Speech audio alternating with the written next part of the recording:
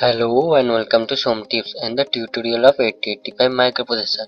Today in this video I will give you the timing diagram of memory read and input output read, memory write and input output write. If you have not watched my previous timing diagram video of opcode fetch, I have given the link in the card. You can check it from there, and before watching this video I recommend you to watch this my previous timing diagram video, because in this video I have discussed all about the bar and the signals of the diagram very elaborately. Subscribe to Some Tips and hit the bell icon and get notification of new videos from Some Tips. So as I already said, I will cover 4 timing diagrams: memory read, input output read, memory write and input output write in the video. So watch this video till the end to watch these 4 timing diagrams in single video. So first of all I will discuss you all the memory read timing diagram of the 8085 microprocessor, and watch this memory read timing diagram very carefully, because after this rest of the 3 timing diagrams will be like 80% same according to the first timing diagram. So let's start with the memory read timing diagram. So here it is, the first line is our clock or the T state, and one thing you have to remember: memory read, input output read, memory write and input output write. These 4 timing diagrams has 3 T states. So these T states will be the same for all of the timing diagram in the video.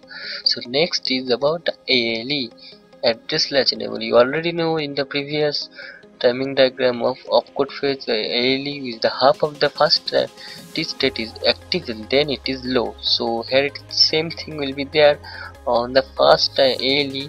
On the first half of the T state will be active, rest of the time it is low. Next is AD0 to AD7. So here it is, first of all A0 to A7, that's mean the address will be accessed, then the D0 to D7 data will be accessed. So in the first phase of the T states the address have been accessed, then the half of the second and half of the third T state data have been accessed. Quite similar to the opcode fetch. If you have understand the opcode fetch timing diagram, it is very easy to understand for you.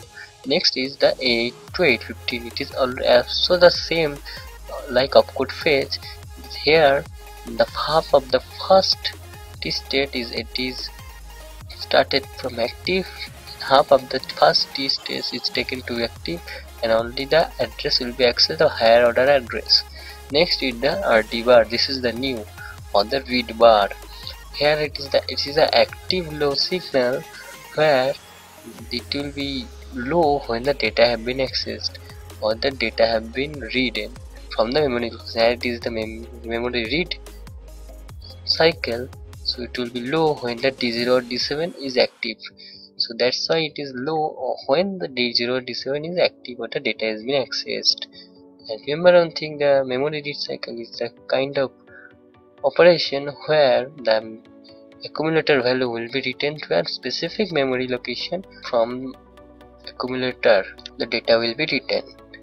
Next is the IO/M bar, and here it is the IO/M bar. Already discussed that input output or the memory operation. So here as it is the memory operation, the data will be written to a specific memory location. The input output bar, it will be a low or is a 0. If the input output is active, then it will be 1. So as it is a memory operation, it will be 0 all of the time. So next is A0 or S1. So as I already discussed in my previous video, that status signal where after A0, S1, 4 combination is there. Just check out my previous opcode fetch video where I have discussed.